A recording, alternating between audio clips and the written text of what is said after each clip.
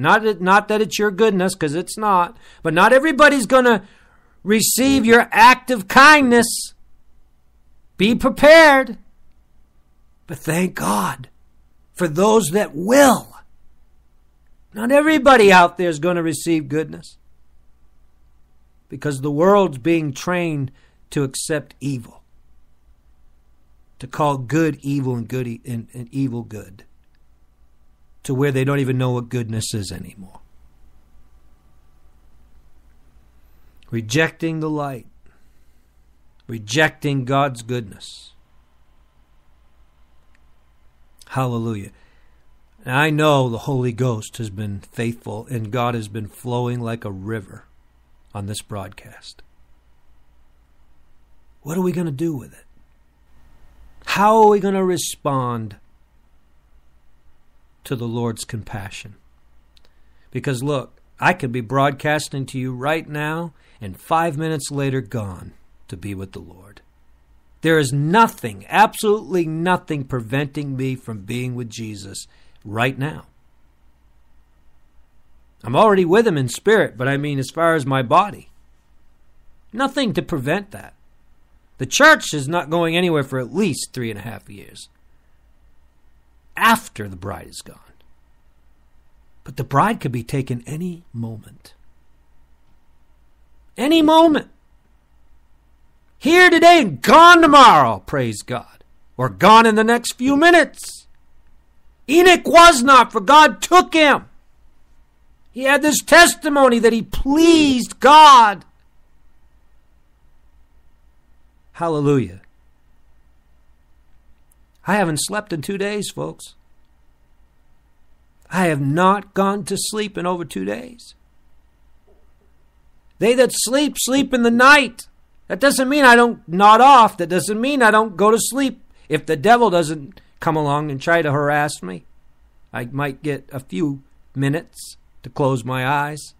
He seeks to wear out the saints of the Most High. This is a time for soldiers on the battlefield, on their post. This is no time to be getting comfortable. If you can close your eyes for 5 minutes, you're doing well in this hour as a soldier, as a watchman. I thank God if I can close my eyes for 5 minutes. I recently just found out the town that I'm living in right now called Advance. I didn't know this, but I did some research on the word Advance, and it has to do with a watchman. Has to do with going before and being in the forefront, pursuing. Hallelujah. God said to David, "Thou shalt recover all." God could have put me in the next town over called High Point, thinking, oh, if I'm in a High Point, I got an advantage. No, God says, I want you to be in a town called Advance. You say, Brother Joseph, what does that got to do with anything? Go and read the Bible. Read the Old Testament. Why did the names of where the places where God's men were make a difference? Read the names, what they mean. It's not by chance I'm staying in a little town in North Carolina and just found out that North Carolina, that the word Carolina actually means beautiful. And so God has me in a town inside of a state called Beautiful, and he has me in a little town that has to do with a military advance to get an advantage, a vantage point, to have the advantage, to have an edge. I'm getting my family back. The devil stole my wife. He stole David's wife, came and took his children and his wife and burnt the Ziklag with fire. But David recovered all. Hallelujah. The thief cometh but to steal and kill and to destroy. That's the process. The world is far under that process right now.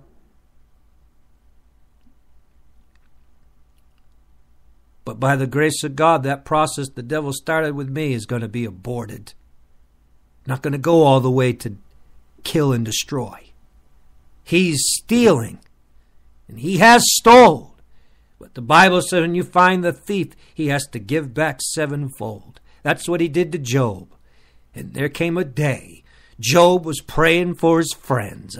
There came a day when God gave back to Job more than Job ever had before. I'm telling you, brothers and sisters, if you'll be faithful, if you will pray, if you'll be patient, consider the patience of Job, that the long suffering of God and the patience, amen, God is patient and long suffering. Reaping is coming.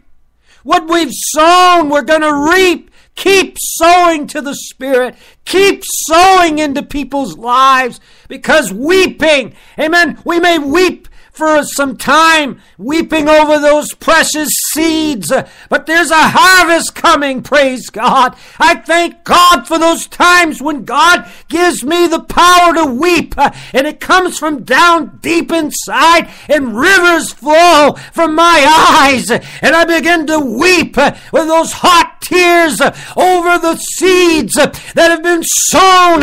And you folks out there, God is going to give Brother Joseph a harvest. There's going to be a harvest. I'm going to have a harvest. There's going to be souls. There's going to be souls that are going to come into the kingdom. Hallelujah to God, because of faithfulness. Praise God. No time to faint. No time to become weary. If you faint not, you shall reap. If you faint not. No time to faint. Are you listening? This is no time to faint. This is no time to become weary. They that wait upon the Lord shall renew their strength, shall mount up with wings as eagles, run and not be weary, and walk and not faint. Wait upon the Lord. There's an exchange coming. There's something being kept in reserve for those who are kept by the power of God, ready to be revealed in this last time. Hallelujah. Some are going to get their inheritance, their full inheritance. Those that come into sonship will receive a full inheritance. They shall be my sons, and they shall inherit all things. Praise God. Hallelujah. By the grace of God, in the Spirit of God, by the Holy Ghost, you leave your house and you walk down the street, walk in authority. That's your territory. Jesus said to Joshua, wherever you set your foot, I'll give it to you. I've given it to you. Subdue everything in your path. What does that mean? What does it mean when the Bible says they shall be ashes under the soles of your feet? Is God talking about destruction? Eventually. But right now, it's salvation. Heap coals of fire upon them, that they might be saved. Because one day, the goodness of God is going to be an all-out fire. The heavens will be on fire. Fervent heat. The goodness of God renovating the heavens and the earth. That goodness that the world rejects. Fire of God. The goodness of God. The love of God. Is not God's word like a fire? Is not God's word good? Amen?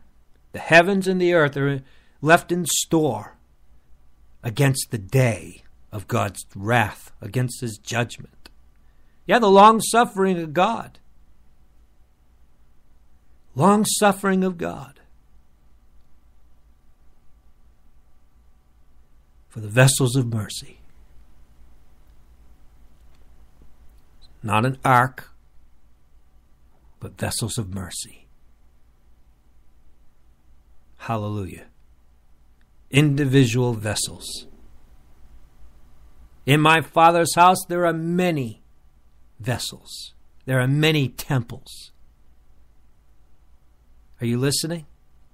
I go away to prepare a place. A place. Are we getting the message? What's that place he's talking about? Hallelujah. What does it say in the book of Revelation? There was a war in heaven. Michael, his angels fought. The dragon and his angels fought, and they prevailed not, and neither was there found place any more in heaven. There's a place. First place. Gold. And that place is only going to be given to those that overcome by the blood of the Lamb, by the word of their testimony, and love not their lives unto the death. Hallelujah. Face to face with the dragon, face to face with the devil. No fear, no flinching, no retreat. Going to stand before Goliath, the real Goliath, the devil that's behind all the Goliaths, behind all the giants, the giant of all giants. Going to stand before him without God? No. No. But if God be for me, not even the dragon can be against me. Amen? Who can be against you when God is for you? Who can stand against you when God Almighty is for you? Is God for you? Is God for me? That's the question. Is the Lord for us? Amen? Is the Lord pleased with our life? Is the Lord fighting our battle for us? Well, we come to the realization that it's not our battle. That's half the battle right there, realizing it's not your battle. It's his battle. David wasn't fighting his own battle when he defeated Goliath. He said, "You've defied the armies of the living God." Listen, David understood that that was not a battle for him. He understood he was fighting the Lord's battle with the Lord. It was God's battle. But God says, you can come join me. It's my battle. I'm the captain. I'm leading this troop. But you can come join me. Amen? They shall not thrust against one another. What does it say in the book of Joel? The Lord's camp is very great. Amen? He's raising up an army, brothers and sisters. But remember, he is the captain. He is the leader. Praise God. Oh my. Getting ready to ride with him. Hallelujah. Thinking about the fact that my wife and my daughters today are out riding their horses. God bless them. But very soon, I'm going to be riding a white horse. Hallelujah. Oh yes. Riding in white. White light. White light. Riding in the light of God. Hallelujah.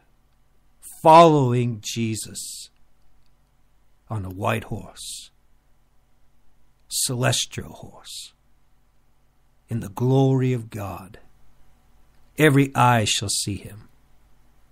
I'm going to ride with him. I'm going to ride with him. The world is going to make